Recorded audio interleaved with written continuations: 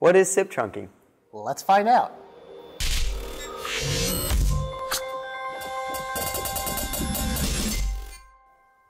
Hey, what's going on? My name is Sam Stiles. I'm Matthew Hilton. Welcome to another edition of UC Tech Chat. Let's talk about SIP trunking. Let's do it. All right, so what is SIP trunking? So before we talk about SIP trunking in general, what we want to do is kind of define some common terms. So SIP trunking oftentimes gets confused for VoIP, and the terms sometimes get used interchangeably.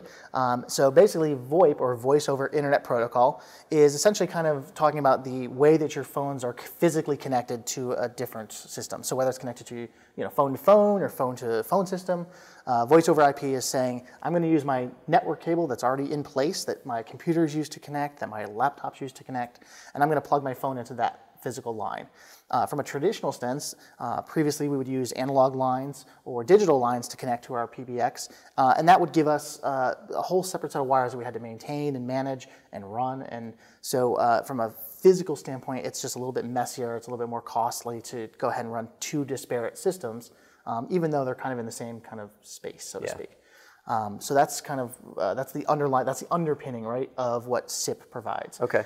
SIP, on the other hand, which stands for Session Initiation Protocol, is really the language that lays on top of Voice over IP. So Voice over IP is the physical wire. Session Initiation Protocol, or SIP, is the language that the phones use to talk to the phone system to say, hi, how are you, answer, ringing, and things like that.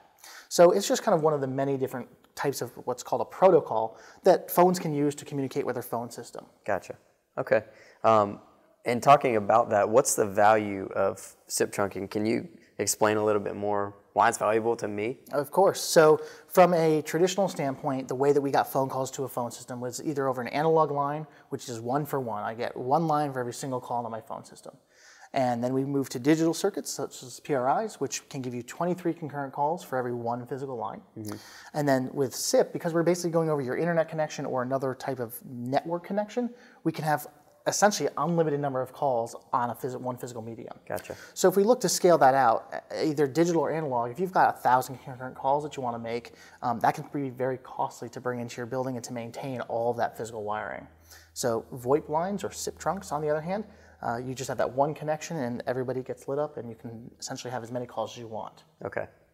So let's transition a little bit and talk about cost. If I'm looking at saving money, and obviously I want to save money when I'm implementing any kind of phone system or any system, are we talking about pennies and dimes, or are we talking about larger margins for what we're saving?